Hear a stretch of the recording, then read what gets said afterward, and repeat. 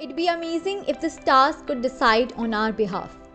Hello everyone and welcome back to our channel Watch This Weekend. So Netflix has released the final season to a recent Italian miniseries, An Astrological Guide for Broken Hearts. And today we will not only be reviewing the show but will also give you a recap of season 1. So without wasting any time, let's get to it.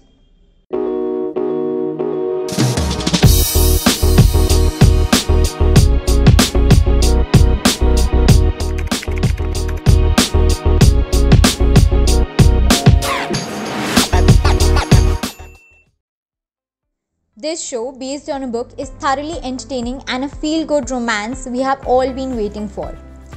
It is all about how the stars affect our life, how the time and date of our birth plays an important role in our destiny.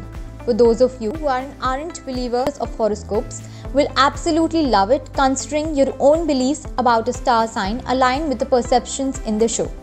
The story revolves around a girl named Alice who befriends an astrological guide named Theo. Alice is creative and generous, and throughout the show meets different zodiac signs as a potential match. It is fun to watch the series to find out, after all the drama, who she ends up with. The acting is quite convincing and all the actors are really gorgeous. Be it Claudia Gusmano, who played Alice, or Michele Rosiello, who played Davide Sardi, or the character of Theo played by Lorenzo Adorni.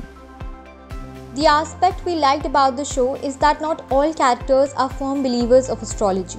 It tries to convey that the stars can't decide for us, but can only guide us, and it's okay if some of us don't believe in it. And that is exactly why, for anyone who is looking to blow off some steam or is hoping for the opposite, An Astrological Guide for Broken Hearts is the perfect show. It's enjoyable, romantic, gripping, cheerful, light, refreshing, and has a really good concept. Now for our audience who is eagerly waiting for season 2 but needs a recap to season 1, here we go. In season 1, Alice, after learning that her ex Carlos is engaged to Cristina, is barely surviving the days. It is during this time her stars align and she befriends a guy named Theo who is equipped with astrological knowledge and is now her love guru. Alice works in a production company where her former boss is replaced by a good-looking guy called Davide Sardi. Meanwhile, Theo inspires an idea in Alice's head for a new show her TV company could work on. Working closely with Davide, Alice develops a liking for him, and certain events lead for the two of them to share a passionate kiss. The last episode opens up with Carlos trying to get Alice to listen that he didn't mean to cheat on Cristina, and then Alice blatantly points out that he needs to get his shit together and grow up.